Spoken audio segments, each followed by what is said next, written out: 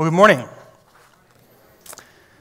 Welcome to week one of our annual mission focus. I'm very excited this month. My name is Ted Burrows. I'm pastor of mission and discipleship here at Modesto Covenant.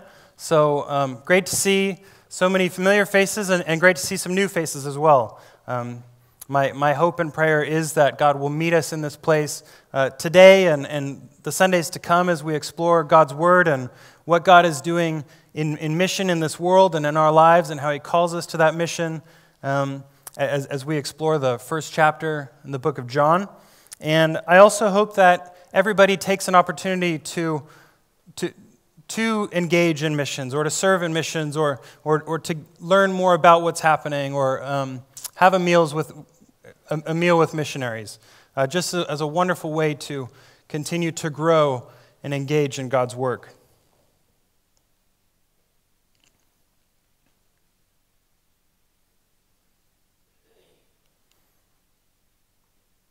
In the beginning, God created the heavens and the earth. Now the earth was formless and empty. Darkness was over the surface of the deep, and the Spirit of God was hovering over the waters. And God said, "Let there be light." And there was light. God saw that the light was good, and He separated the light from the darkness. God called the light day, and the darkness He called night. And there was evening, and there was morning, the first day. With Genesis 1 in mind, we now turn to the Gospel of John, chapter 1. John is the fourth Gospel in the New Testament, so it goes Matthew, Mark, Luke, John, and it's immediately before the book of Acts. John chapter 1, verse 1, it starts, "In the beginning was the Word, and the Word was with God, and the Word was God. He was with God in the beginning. Through Him all things were made. Without Him nothing was made that has been made. In Him was life, and that life was the light of all humankind. The light shines in the darkness, and the darkness has not overcome it." Amen. Awe and wonder. I do not know of any other posture that somebody can have when viewing those Hubble images, those pictures of space. The first two images that we saw were something that scientists call the pillars of creation. It is a stunning image of the birth of stars in these spectacular clouds of power and energy and mass. We see the vastness of the universe in these pictures, and each speck is tiny, but within each speck is an entire galaxy, entire worlds. These images look almost false to us. Nothing can be so beautiful, we think. It's almost as if they're so beautiful that we cannot fully comprehend the glory. We stand in awe and wonder. John's first century readers would have immediately made that connection back to Genesis 1, the beginning of the grand story of God's creation and the covenant with this world. They would have recognized that connection between those first recorded words in the Bible of God, where God says, "Let there be light," and John's depiction of the Word of God, who was Himself the light of all humankind. Awe and wonder. I'm going to ask thanks, Scott. Let there be light. I always think that when I ask, let there be light. But we stand in awe and wonder when we read these passages. What does John mean here that the Word, or logos in Greek, that the Word was with God, the Word was God? Just as my Word is inseparable from who I am, so also is the Word inseparable from who God is. N.T. Wright says that in the Old Testament, God regularly acts by means of His Word. What He says happens. In Genesis itself, and regularly thereafter, by the word of the Lord, says the psalm, the heavens were made. God's word is the one thing that will last, even though people and plants wither and die. God's word will go out of his mouth and bring life, healing, and hope to Israel and to all of creation. That's part of John's choice of the word here in his text.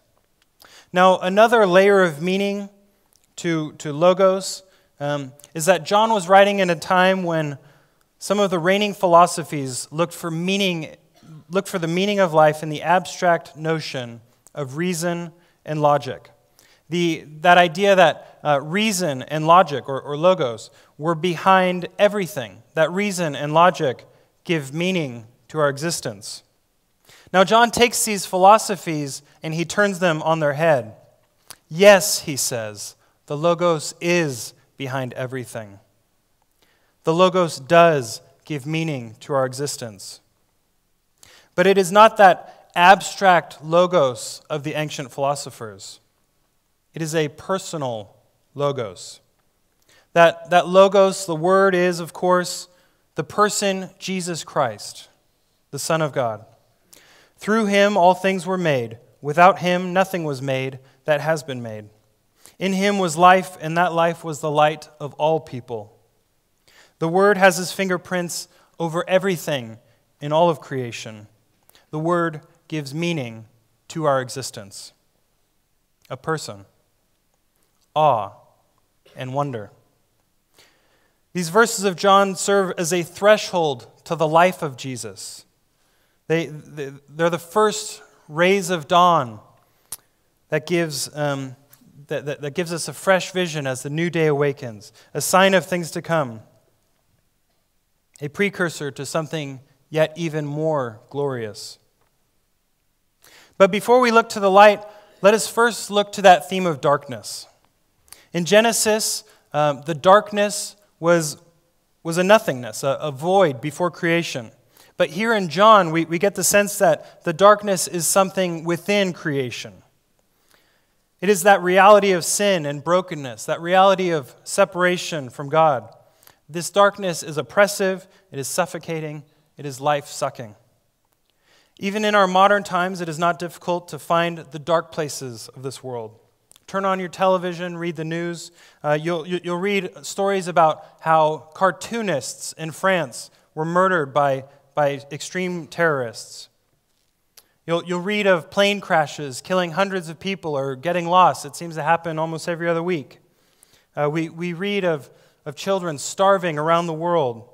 Entire people groups face genocide, like the Yazidis in Iraq and the Karen in Myanmar. There's war, famine, corruption, slavery. Some of the darkest corners of the world are even right here in America, a country which was once called a shining city on a hill by President Reagan. The reality is that corporations ravage land and people to satisfy shareholders. Communities rage over issues of race, poverty, and injustice. Families are ripped apart by selfishness and sin, and individuals are haunted by past mistakes, present frustrations, and future unknowns. I recently attended something called a poetry slam, a competition where poets performed in a style close to rap. It's not for everyone, I know. But I had a great time. And the thing that I loved about this event was that each poem was autobiographical. Each poem dealt with the hard challenges in life.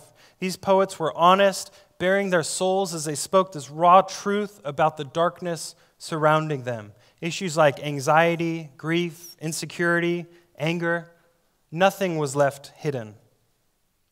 The content was not particularly uplifting, but the poets' collective courage to name the unspeakable was a breath of fresh air in a culture that likes to hold our breath and pretend that nothing is wrong. Yet even though I applaud the lament of these poets, I lament the hopelessness that was so common in their poems. Only rarely did I catch a glimmer of hope in the darkness. The evening was both beautiful and heartbreaking at the same time. But I am encouraged to know that there is hope. It is into the darkest darkness that God shines his brightest light. The mission of God is to illuminate. The light shines in the darkness, and darkness has not overcome it. So however hopeless it may seem, the darkness really has nothing over the light, because it is just that. It is nothing. Darkness itself does not exist. It is not an entity. It is not measurable. Darkness is actually just the absence of light. If there is no light, then there is darkness. So if darkness were the only option, then despair is a logical conclusion. But we do have this hope, this light shining in the darkness, who invites us to live in him and challenges us to live for him.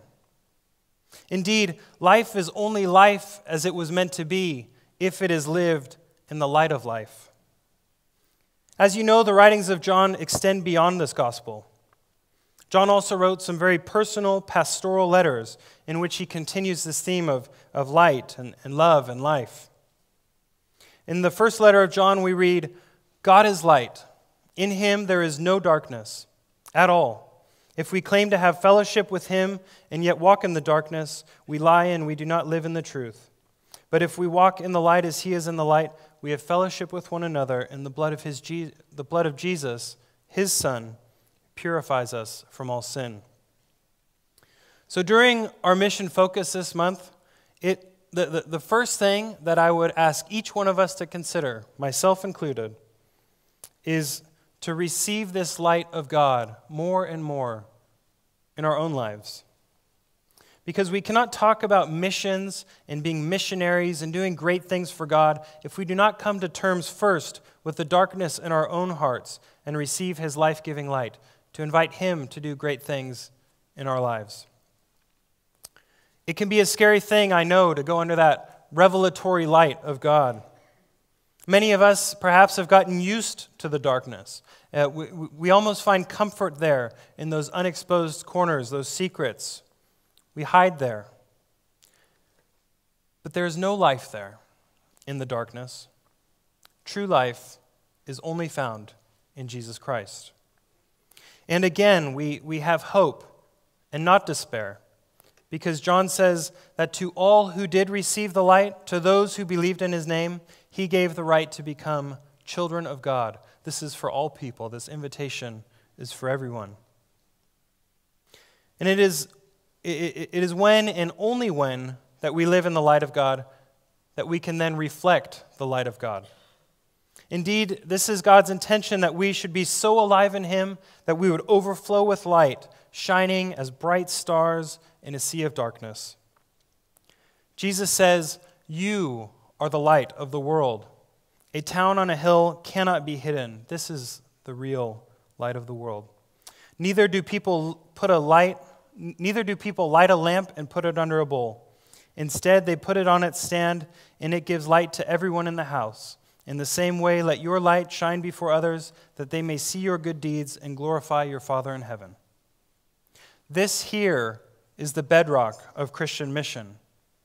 Think of a candle's flame.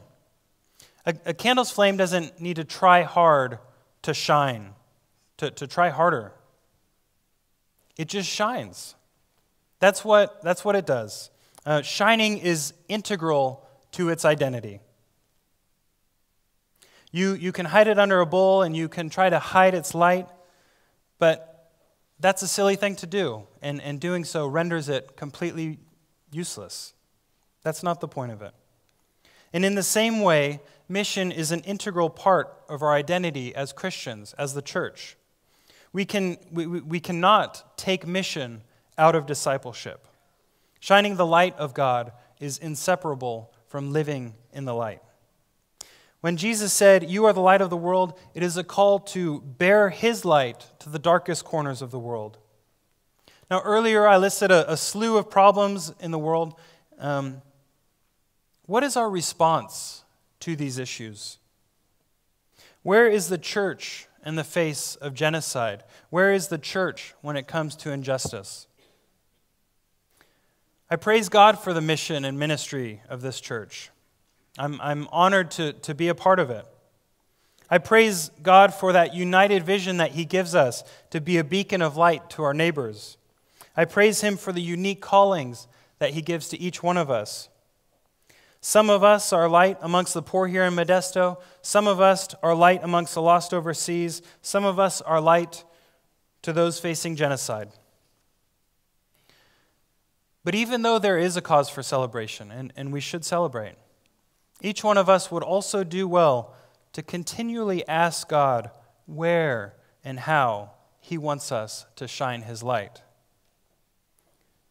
As He said at the dawn of creation, "Let there be light," so God also says to the church, "You are the light of the world." So let there be you, and through you, let God illuminate. Amen.